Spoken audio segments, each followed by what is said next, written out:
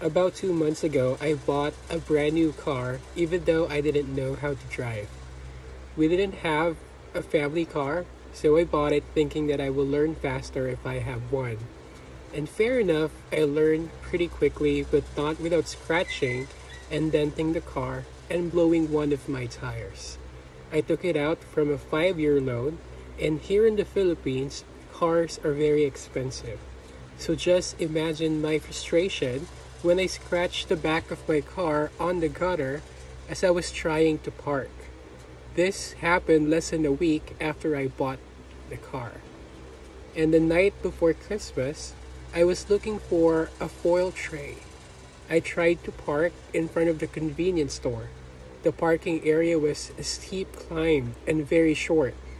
I thought I still had space in front, but since it was uphill and I could only see the windows and the wall, I literally hit one of the chairs, and now there is a small dent in front of my car. I got very disappointed with myself for not taking care of my car enough, although I had been very careful. 2 weeks ago, I was driving on a major highway when I ran through a pothole and got my tire flat. I replaced a tire before in my mission years back, so I thought I might be able to do it. The problem was I couldn't remove the jack underneath the driver's seat despite how hard I tried. Long story short, I hailed a taxi and asked the driver to replace the tire for me.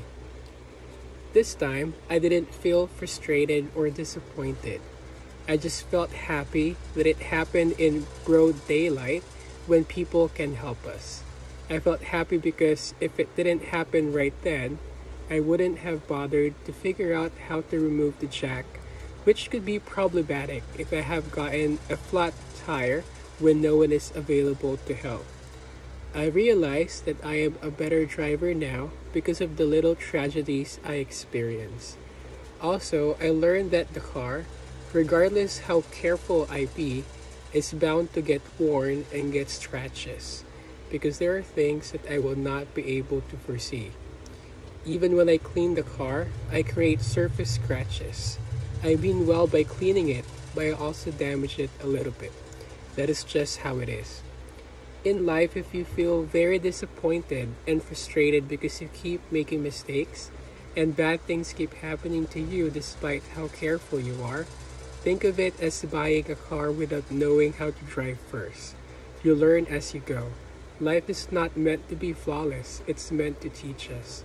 And hopefully one day, you will realize the wisdom behind every scratch, every dent, and every flat tire.